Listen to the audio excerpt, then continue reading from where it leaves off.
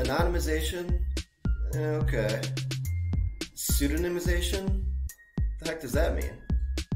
Tokenization? Wow, now you've really lost me. So what do all these terms really mean? Basically, these are different methods of protecting personal information, or PII. So if your PII gets into the wrong hands, they can't do anything with the data. And you won't get fined. Anonymization takes PII and makes it so it can't be used to identify anyone. There are many anonymization methods. One example is masking. Masking occurs when your password is transformed into star symbols, or when the first 5 digits of a social security number are turned into stars. Anonymization is good for privacy, but not for business. You can't derive much profit from data that is all star symbols. This is where pseudonymization comes into play.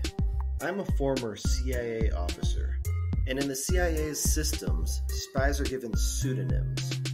That means someone named Jason Bourne might appear with the pseudonym Johnny Lifestyle. If the KGB intercepts an email, they won't have any idea who Johnny Lifestyle really is. It works similarly for your privacy data.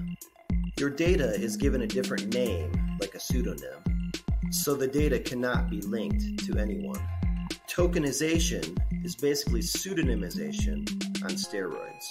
Instead of using the pseudonym Johnny Lifestyle, we instead encrypt the real name and replace it with a token.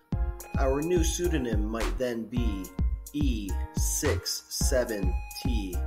Well, you get the idea. The benefit of tokenization is that the real data is still available.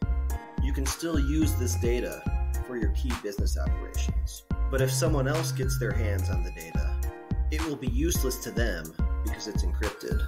Tokenization is definitely a best of both worlds option, but you generally need a platform like Zen Privata to implement tokenization.